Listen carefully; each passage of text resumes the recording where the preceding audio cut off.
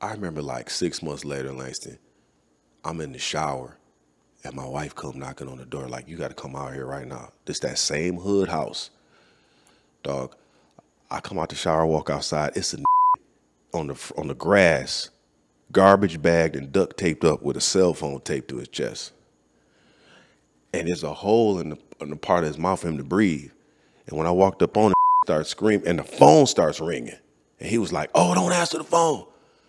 I'm like, I asked her what happened. She said there was a minivan that rolled by, and they threw this out the minivan on the way by and threw him on my grass and kept driving. I was like, man, what the hell I done got myself into, dog? This nigga getting threw out of minivans in front of my house. Got a cell phone taped to his chest. I tried to call the police. I grabbed the nigga's legs to move him. Like, what if they come back and get this?